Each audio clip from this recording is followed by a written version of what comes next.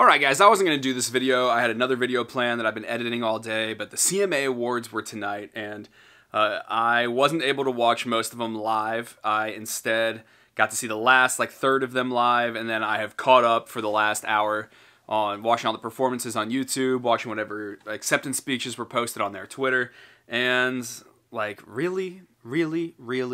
Maybe that'll just be the title of this video. Really? And this video is not going to have any edits, because I'm not going to sit there and make, a Grady professional edited nice video. Let's talk about the very first thing there is to talk about the CMA Awards, and that is that Garth Brooks won Entertainer of the Year. Don't you feel stupid? Don't you feel like we were all buying into the narrative that it's going to be Carrie Underwood or Eric Church? Clearly, it was one of their 2 years to get the well-deserved win. They're touring powerhouses. They are, great performers, and they have contributed so much to country music over the last decade. I personally would say that I really thought Eric Church deserved it, but it seemed like all the momentum was going to Carrie because this was the year that they were celebrating women at the CMAs. And then Garth Brooks wins? Garth Brooks wins Entertainer of the Year. I mean, I guess I shouldn't be shocked because Entertainer of the Year has become a touring award, basically. And, I think it's misnamed. They should rename the award, Biggest Tour of the Year. If it is just a numbers game and just about who puts on a bunch of big shows. Yeah, Garth does that. But I think Entertainer of the Year means the impact that you are having on the industry and how you kind of represent the whole genre. And to anyone that is a new country fan, a young country fan, or someone that's excited and likes being part of the scene, Garth Brooks is nothing but a big block of cheese at this point. And I like Garth. I don't think Dive Bar is good. I don't think a lot of his new music sounds good, but it just isn't, it's so unexciting to put him as the Entertainer of the Year. And he kind of lacked some self-awareness when he went up for his speech. I feel like, I don't know, he just complimented, maybe he was just speaking from the heart, and that's fine. He complimented Kelsey Ballerini and Luke Combs, and I felt a little bad for Carrie Underwood and Eric Church. I don't feel bad for Keith Urban. I'm very glad Keith Urban didn't win. That would have made me even more angry than Garth winning, but yeah, it just did kind of suck. I really thought this was Eric's year. And speaking of things not being Eric's year, he didn't win Album of the Year either. I mean, when I got on my computer and I looked at who'd won awards tonight, I was shocked that Desperate Man didn't win Album of the Year. I mean, to me, that was a gimme in that category. You had Maren Morris and Danny Shea and Thomas Rhett and something by someone else that I don't even remember. And Girl by Maren Morris won? Man, I've not been going back to that record at all. I think it's just a pop record. But, there's not even that much memorable on it. Maybe The Bones and maybe All My Favorite People. There's a couple songs I like on it, but that album is not an album of the year to me. So I thought that win was pretty whack. What other categories were there? Let me just pull them up really quick. Male Vocalist of the Year went to Luke Combs. And he also won Song of the Year for Beautiful Crazy. And that was cool to see. I mean, Luke Combs has arrived. His performance, everyone was saying, Luke! Afterwards, and people thought they were saying boo. But everyone loves Luke Combs, and we've talked a lot about him a lot on the channel. But I think it was cool to see Wyatt Durrett get to accept for Beautiful Crazy. That was kind of cool. Because Wyatt Durrett, he's famously the writer on Highway 20 Ride and a bunch of other songs. And it's kind of cool that ever since he's not really working with Zach Brown anymore, to get to see him up on stage, that made me happy. And Luke's going to be around. Luke's going to win Entertainer of the Year in a year or two. What else? What other awards were given out? I was pretty surprised that Casey Musgraves won Female Vocalist of the Year, because I kind of expected Casey Musgraves to be one of those people that would win for her work, but wouldn't win as an individual, because a lot of people don't speak very highly of Casey Musgraves, or she seems to have a chip on her shoulder, or she seems too Hollywood for country music, and I don't know, maybe sitting with Gigi Hadid and Reese Witherspoon and Nicole Kidman doesn't undo that, but I really think Casey is, in a broad sense, kind of the biggest female star in country music at the moment. Maybe not on country radio, but in country music, and I think it was actually really cool to see her win. I still can't believe Girl by Maren Morris won Album of the Year. That's crazy to me. A lot of other awards weren't very surprising to see. Old Dominion win again. They've been an awards favorite for a while now. New Artist of the Year. I was like, there's one big thing that I'm not talking about. New Artist of the Year. That went to Ashley McBryde. And I thought this category was really awesome. It had like Morgan Wallen, Cody Johnson. It had, who else? Midland. I really would have been happy with anyone winning in this category. But I'm so pumped that it was Ashley McBryde. I thought she gave the best speech of the speeches that I watched tonight. She said that John Prine told her she was good. Not as good as Reba, but good.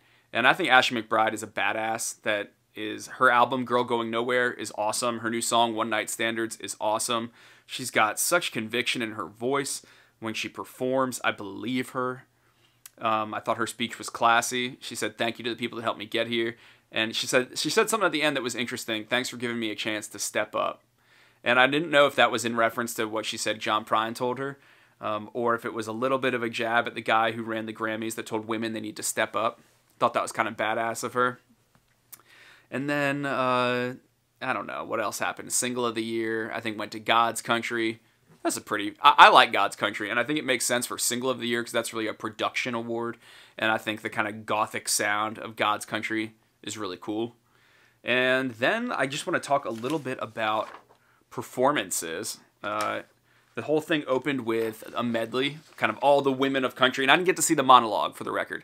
I know this year we didn't have Brad Paisley hosting, which was a bummer. I didn't get to hear how the monologue was on Twitter. You guys weren't especially kind to it. But it was Dolly, Reba, and Carrie Underwood hosting. And they started off with a kind of Pam Tillis song. They sang a song by Loretta Lynn with Jennifer Nettles in Little Big Town. The Highwomen did a tribute to Tammy Wynette. Tanya Tucker came out and sang Delta Dawn. That was awesome. Redneck Woman, that was probably my favorite moment of the medley when Gretchen Wilson came out and sang Redneck Woman. And it cut to Carly Pearce in the crowd jamming along. That was very, very fun. Crystal Gale, Terry Clark, Sarah Evans came out and sang. Martina McBride.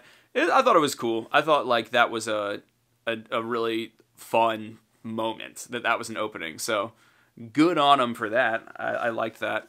Other big performances of the night included Eric Church's, and he was singing with Jeff Hyde actually up on stage. He sang some of it, and I liked it. I really, really liked it. It was kind of, I like how Eric Church switches up his delivery so much, although if you weren't familiar with the melody of some of it, sometimes you wonder, why is this so free with the rhythm? But that's what Eric Church does. He just gets up on stage and he sings, and I liked that a lot. And that's another freaking reason why he should have won Entertainer of the Year. The Double Down Tour? Are you kidding? Eric Church plays for 3 hours, back-to-back nights in the same cities. Is this huge stunt? And I just feel like, what does Eric Church have to do? I guess shake all the right hands at radio and just be a good old boy in the industry. Or I don't know.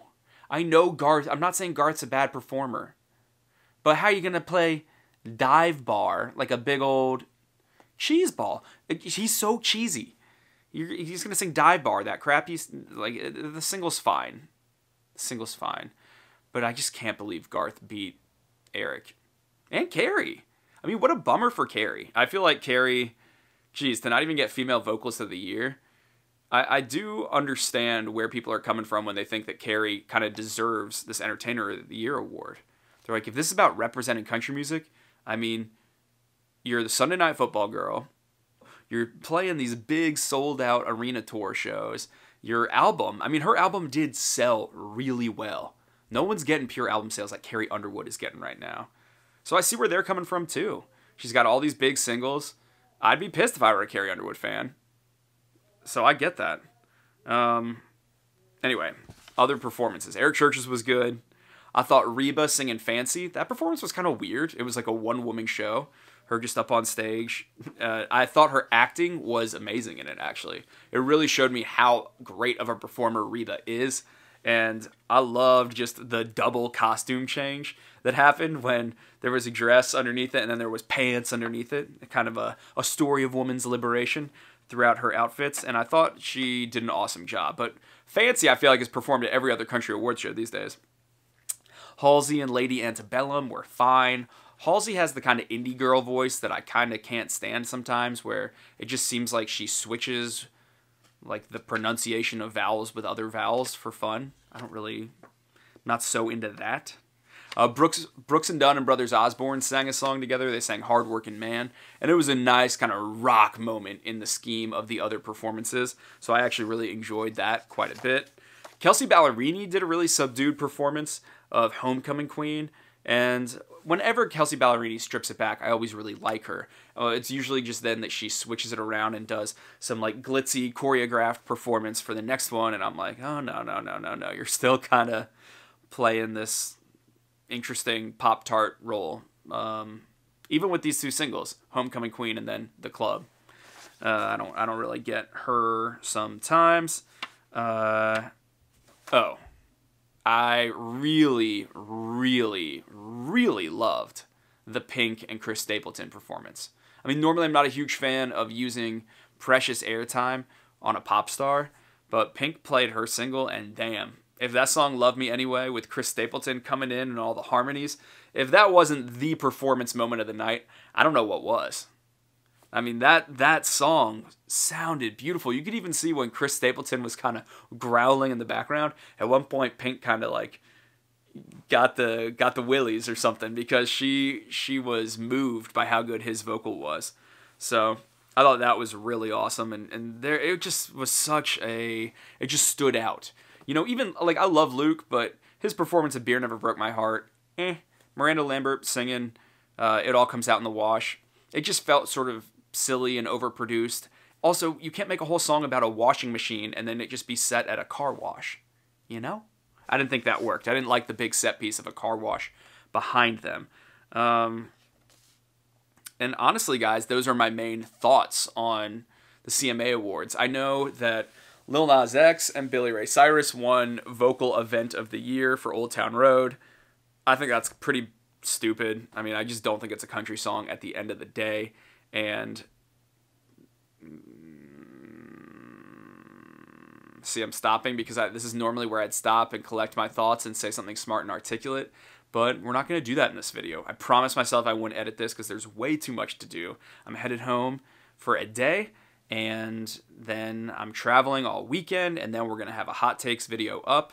And these are all my thoughts on the CMA Awards. I cannot believe Garth won.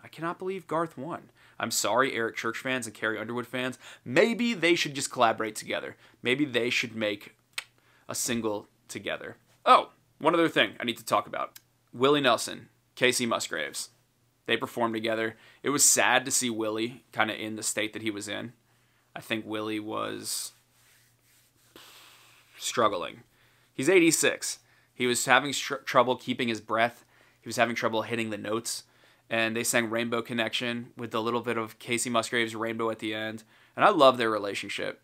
I mean, I think one of Casey Musgraves' coolest things she's ever done in her career was to sing Are You Sure and make this gorgeous music video with him. So I really liked seeing them perform together. And Willie was even going for the harmonies, even when he could barely keep up with her. So it was sweet. I honestly don't know if we're going to ever see Willie Nelson on stage again. So I'm glad that we got to have that moment, to be honest.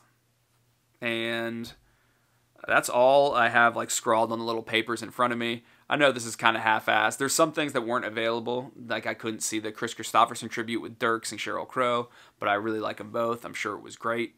And I couldn't see the monologue and a few other things like that. I watched a few acceptance speeches, but nothing to really write home about. Oh, Maren Morris performed.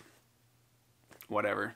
I think she has pipes, and I think that performance was pretty good. I just don't think Girl is that good of a song, the way it gets revered sometimes. But those are my thoughts. That was the CMAs. I think this is good. I talked this out. I feel a little calmer. But like, where are the bodies, Garth? Where are the bodies?